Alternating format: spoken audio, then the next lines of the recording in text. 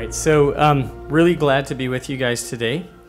I absolutely love it when our guests come and quote Mormon scripture and general authorities to us. It's one of my favorite things. So thank you very much, James. Very insightful, and you channeled your limited understanding of Mormonism very well. You did a great job.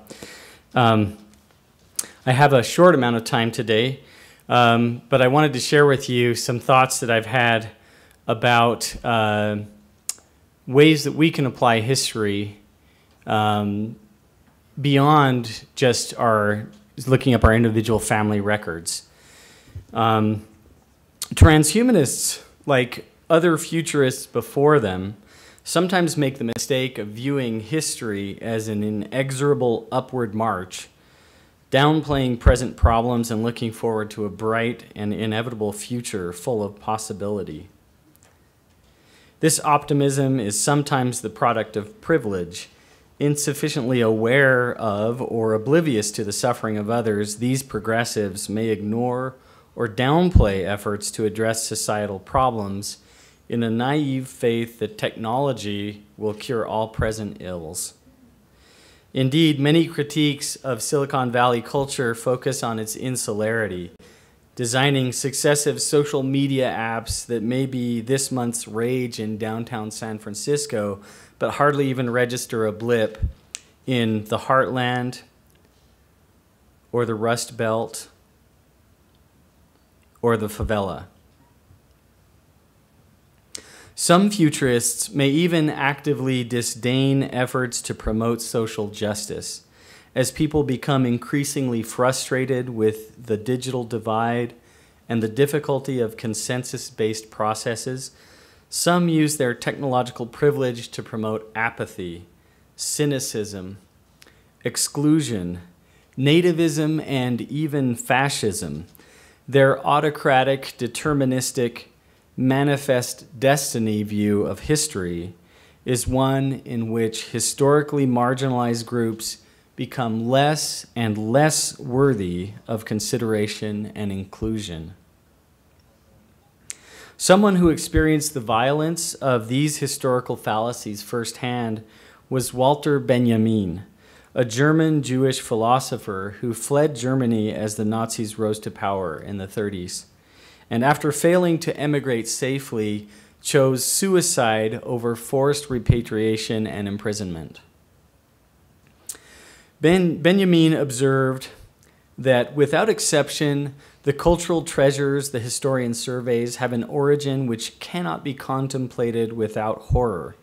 They owe their existence not only to the efforts of the great minds and talents who have created them, but also to the anonymous toil of their contemporaries.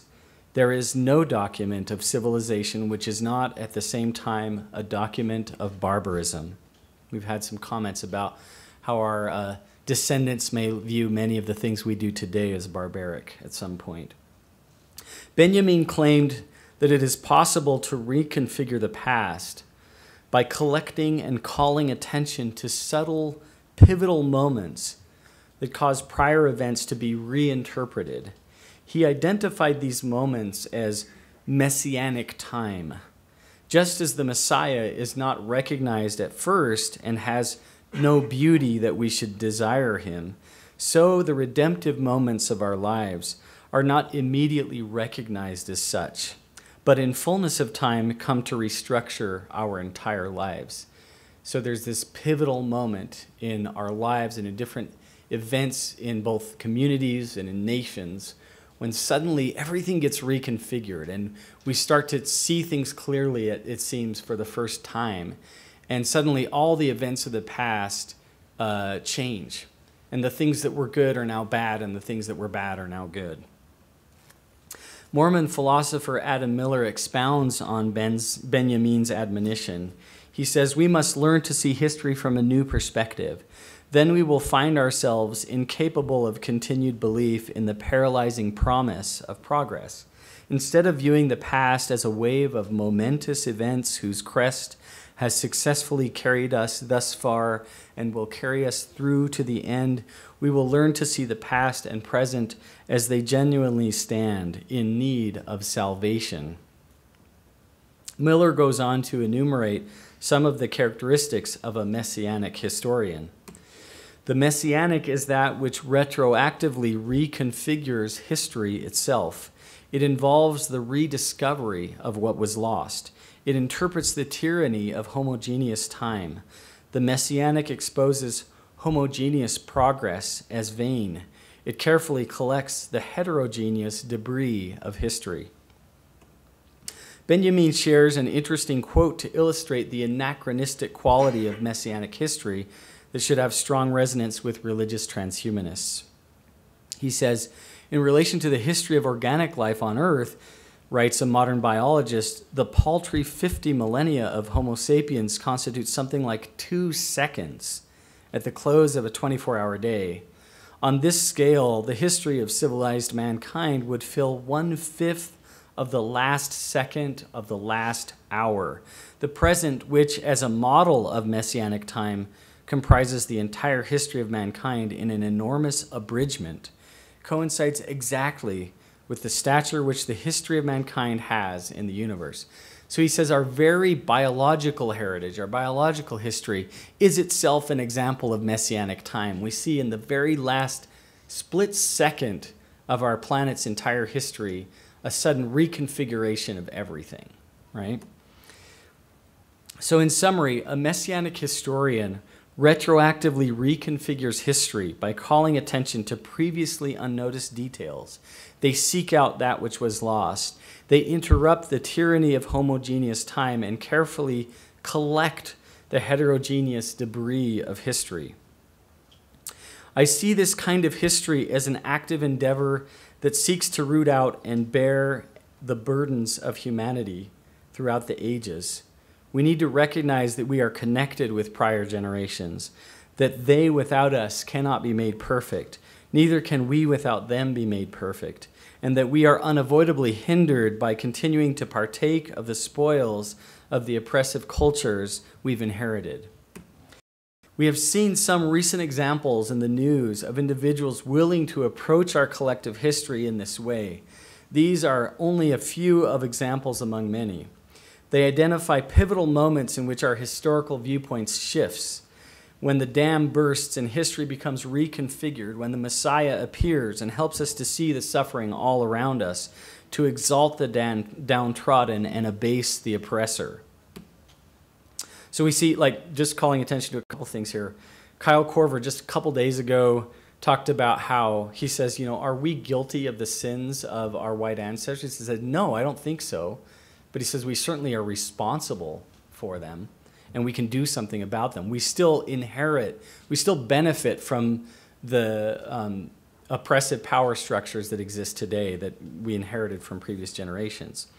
Ta-Nehisi Coates made a case for reparations for slavery, and we've seen how the Me Too movement, suddenly there were these women who just said, this is enough, we're not going to deal with this anymore, and gained the courage to talk about it. And suddenly all these men are like, oh my gosh, I had no idea that it was even this pervasive, And so these are examples to me of these kind of messianic moments in history. In closing, I'd like to share some words of inspiration from Benjamin for all would-be messianic historians.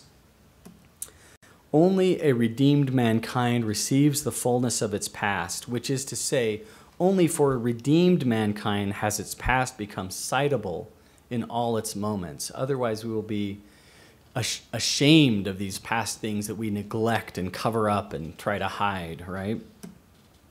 Benjamin also calls us to vigilance. There will always be those who, in their ignorance and selfishness, seek to cover up the past and erase the stories of those whose suffering and toil birthed our age.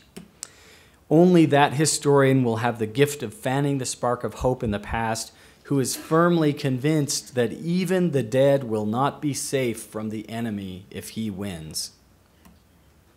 As saviors on Mount Zion, called to participate with Christ in extending salvation to all, we are called to become certain kinds of historians. In the more traditional Mormon sense, we seek to discover the individual lives of our distant ancestors so that their story may continue. But this calling extends further. We are called to notice, identify, reveal, and redeem the human lives that touch ours, the cultures, ethnicities, communities, organizations, cities, and nations that we belong to and interact with, even those that touch ours across many distant links and generations, and especially those lives and cultures that have been wiped out,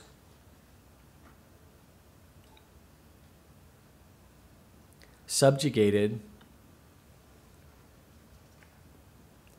and repressed. May we learn to practice this kind of history as we research the lives of our own ancestors and participate with Christ in the common redemption of humanity. Thank you.